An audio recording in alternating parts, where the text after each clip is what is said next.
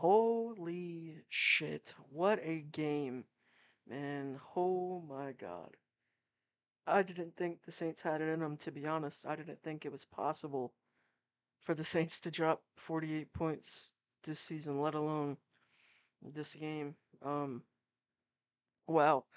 We're gonna talk about all the aspects of this game. But if you haven't already, make sure you drop a sub. We're trying to hit 100 by the end of January. So please do that if you can. I would be greatly appreciated. So first, we're gonna talk about the play calling this game. There was probably about one play call that I really didn't agree with, and that was a draw on third and sixth. But besides that, man, it was near flawless from both sides of the ball. Early on, the Falcons got a couple of good plays, good touchdowns off of busted coverages, and after that, it was near clean for um, all aspects of the game for us. We forced Desmond Ridder to throw another interception to Alontae Taylor for his second of the season and second in a row. Um, Carl Granderson did amazing in the run game. We didn't get too much pressure this game, which kind of worries me, but the result was exactly what we wanted to see. Um, I think Jonathan Abram played an amazing game. Demario Davis played a great game, aside of some missed tackles. Paul Debo should have another interception, and he played incredible today. Isaac Yadam played incredible from the portions of the game that he was in. Tyrann Mathieu damn near had a pick six, but but it was a short.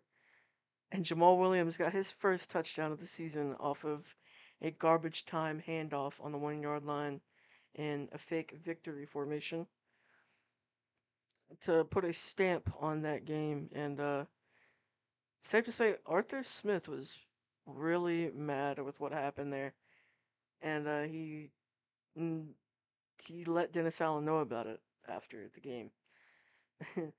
It was funny seeing how dirty we did the Falcons. Moving on to the offensive side of the ball, that was 100% the best performance of the season from Derek Carr. 22 for 28, which I believe is about a 90, or not 90, 78.6 completion percentage, excuse me. 264 yards and four touchdowns. An amazing game.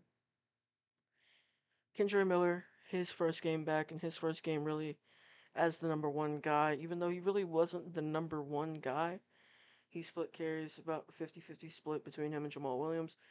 But every carry he got, he treated it like it was his last, and he did absolutely incredible all game. Not a single play where he was stopped behind the line of scrimmage, which is something that we had seen from Jamal Williams and even Alvin Kamara a lot throughout the season. So bright future ahead for Kendra Miller, hopefully. Taysom Hill did amazing throughout the game. He was really involved in the receiving game early, and throughout the rest of the game, he put together some big runs. The Falcon Killer is back. Shout out to Taysom Hill. Rashid Shaheed made an incredible play off a deep ball that shouldn't have been caught, but it was. So huge play for Rashid Shaheed. Chris Olave made an amazing play in the same situation. Bobbled off of Clark Phillips' helmet and caught the ball and controlled. Kind of shades of what he did in Minnesota um, against Minnesota earlier in the season with Jameis at QB. And then we gotta talk about A.T. Perry, man. Look, I love Michael Thomas, but it seems like it's getting near that time to move on from him. And it seems like that's what they're gearing up to do. And I feel like A.T. Perry's game today made that decision a lot easier for um, the GM, for the higher ups, and then also some of the fans. A.T. Perry played incredible, and all three of his catches were in contested situations. So shout out to A.T. Perry if that is Michael Thomas's last season as a Saint, I would say we got a damn good replacement when it comes to those contested catches. Juwan Johnson had a pretty good game as well. He was key in getting some first downs. Lynn Bowden played fullback, or played H-back, like 4 snaps, 5 snaps this game, and each time led to a huge run by Kendre Miller, so that could be something that we use in the future.